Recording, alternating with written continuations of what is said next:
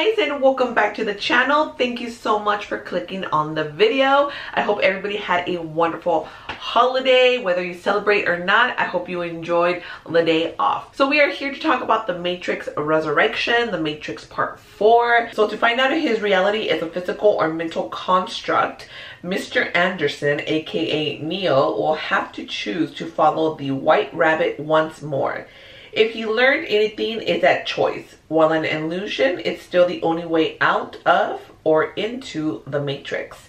Neo already knows what he has to do, but what he doesn't yet know is that the Matrix is stronger, more secure, and far more dangerous than ever before. Now, like most people, I really do love The Matrix. The first one, the original, the one that came out in the 90s, the one that, of course, changed the way that cinema is seen. It's not one of my all-time favorite movies, but I do really love it. Now, as far as its predecessors, you know, including this one, I have to admit that they were unnecessary. I feel like The Matrix definitely would have been better if it was just like a one deal, just had that one iconic movie, and that should have been the end of it. I don't think we really needed to continue on in the story. I mean, it's cool to see where this character, where these characters ended up, where their journey has been. Now, I don't mind Reloaded.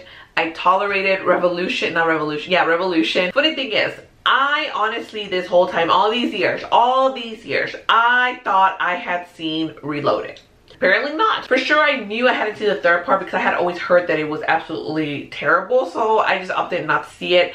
I don't really like to put myself into watching bad movies. So once again, we are plugged into the Matrix. We have like higher security protocols going on here. Neil Patrick Harris, who surprisingly, I didn't mind. Honestly, possibly one of my favorite things about the movie was Neil Patrick Harris. I really dug him as this character.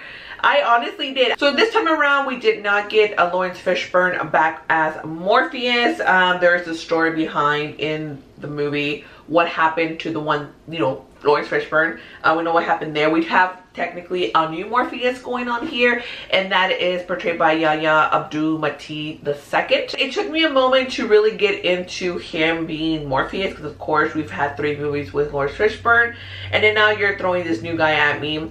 But once I was able to kind of get past and, you know, how they were able to incorporate him, I was like, okay, I mean, I don't dig you, but I accepted it for what it was. So this is a movie that you would need to watch its predecessors to really understand how it is or what's going on, what's happening, or even to kind of have a point of reference of how they're supposed to have aged within the time period that had happened. Like Jada Pinkett Smith's character, Nairobi?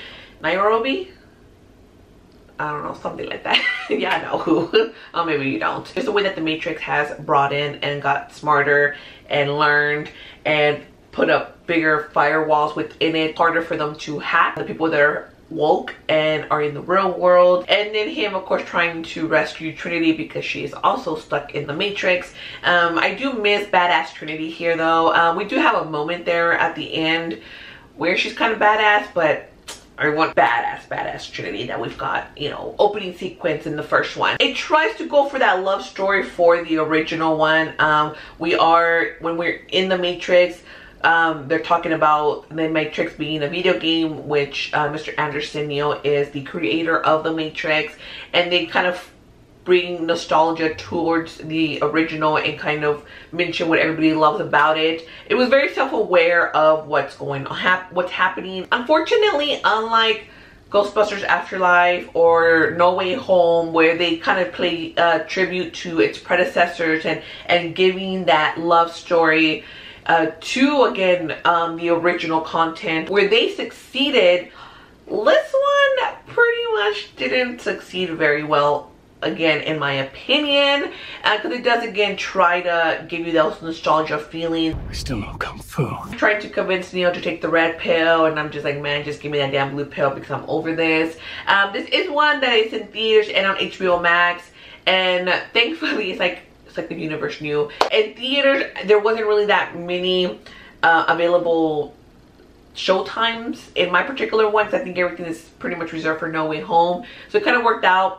and I ended up finding out because I totally didn't even realize it was going to be on HBO Max. So that really did work out for me. So I just watched it at home and I was totally fine with it. I mean, because it is a Matrix and because it does look awesome, that would be the reason to kind of see it in theaters for that. But story-wise, it's like no. Unless you're like a die-hard Matrix fan. The way that Neo worked better in the first one and the way that he was learning things more in that one worked so much better than what's happening here, and trying to kind of get him to realize that this is the real world and you know this other thing isn't real, and he's going through a lot of like mental issues, and that of course has to do with the Matrix and how they have basically brainwashed him. It works within the story, but for somebody anywho, you guys, I'm about to give you my score and you may guess what it is, but of course if you haven't already, don't forget to give this video a like, subscribe to the channel if you haven't yet. Don't forget to hit the notification bell so you can be notified each other to post something new. The trailers did get me. I was semi-excited for it, not fully, because like I said, I'm not like a die-hard Matrix fan. I do really enjoy the first one. The first one is the one that I've rewatched the most. Well, honestly, the only one, because I honestly thought I had seen part 2, but apparently I had not. I'm giving The Matrix Resurrection a small popcorn. I definitely think out of everything that's come out this week, this is one that you should definitely pass on. So if you've seen The Matrix Resurrection, let me know down below. What did you think about it? Did you like it? Did you love it? Did you hate it? Was it just not for you? If you haven't seen it, are you planning on checking it out? Are you gonna skip on it? Have you seen any of the Matrix movies? Go ahead and rank them down below. Oh, you know what? Let me go ahead and rank them for you now, because I really don't want to do a separate video for it. We're gonna do Revolution, Resurrection, Reloaded, and of course The Matrix is like way over here, like not even to their level. Up there. All right, until next time, see you guys at concessions. Bye.